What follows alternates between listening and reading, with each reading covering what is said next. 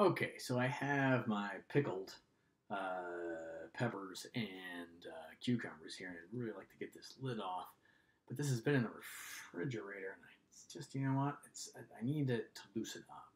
So one of the things I'm going to go back to one of the videos where we had where this liquid inside of here, when it heated up, it expanded. All right. So I'm going to use this same concept to now, right, um, heat this up, and it'll get larger, and then it'll be able to pop off, and maybe it'll expand to that air inside of there and help push it off as well. So let's do something simpler to start off with. We're just going to do linear expansion. So just really looking at an object expanding in one dimension. So let's draw a little. Let's draw. So here's my rod. So it has some initial length, and it's at some initial temperature. So it will, I'm going to heat it up. Heat. I'm going to add some heat to it. The symbol for heat is Q, and let's put some of that Q into there. So then what ends up happening? So now here's my rod that is now longer. So I have some new length. It's L initial, which in my drawing here, oh, I can't pick this up. So let's see. So if that's 50. So my L initial was 50. So that would be here. And now some delta L. So right, L final is L initial plus delta L. And I'm at some T final. So how much has this changed? So the linear expansion is going to be that change in length is going to depend on my initial length, the change in temperature. So the change in temperature is T final minus T initial. Remember, we don't have negative temperatures anymore. Everything's in kelvins. Delta T. And then it's going to depend on what type of material.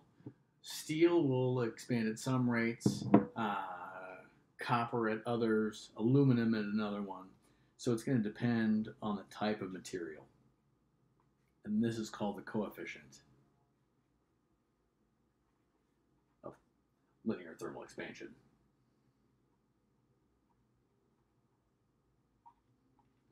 Expansion. And it's different for different materials. And that's why you have to go to a book and look up a number of which one. So let's take a look at, let's start out with this ruler. So I have this ruler. It is 152. So L initial is 152 millimeters. Let's say I put it in my my freezer to start off with. So that's going to be let's say minus 4C. And then I put it out in the sun. It's 33 degrees outside. It's super hot, by the way. And then right now it's not that, but so there I've got there. And then this is steel. So for steel, this is 12 times 10 to the minus 6 Celsius degrees inverse, just to counteract the Celsius that is here, because I start with a length. I start with a length. I need to end with a length. I have the Celsius in here. This has to be inverse Celsius. So let's find out what my delta L is in the middle of summer. So I'm going to have 12 times 10 to the minus 6th times L initial, which is 152 millimeters, times my delta T, which is 33 minus negative 4. All right, I didn't actually. Let's see if I can figure this out real quick. 12, times 10 to the minus 6, 152. 33 plus 4, that's 37. So, if I was smart, I would have done this already, but I did not. So 12 times 152 times 37 is 67488 times 10 to the minus 6th. 1, 2, 3, 4. 6.75 times 10 to the minus 2 millimeters. So it expands by just a little bit. So that is how you do linear thermal expansion.